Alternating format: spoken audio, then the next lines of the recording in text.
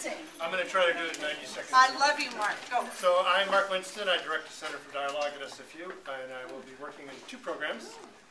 And I have written 2 poems. My first 2 poems in about 30 or 40 years. The first program is Communicating with Impact. It'll be in May, and it focuses on writing and speaking skills in your personal, professional, volunteer life. You want to communicate with impact in front of groups you feel you lack.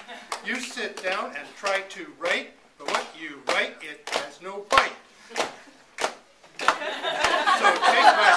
So take my session, you will be meshing. Your speaking and writing will be a blessing. You'll learn to think, talk without a blink, and your writing will become smooth as mink. Thank you for the chorus. The second poem is about the other course, Engaging Through Dialogue, which I'll be co-teaching with Judith Marcuse in around July 1st. And it focuses on how dialogue is a very different way of conversation and expression. It'll be very active, lots of fun and lots of talk. So, you want to learn to dialogue.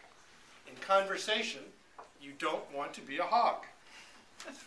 Listen to others. Be complete. Of satisfying talk, you'll be replete. Listen carefully. Don't judge. Draw others out with a subtle nudge. Read the room. Don't talk too soon. Take the course. Dialogue, you'll croon. Aww.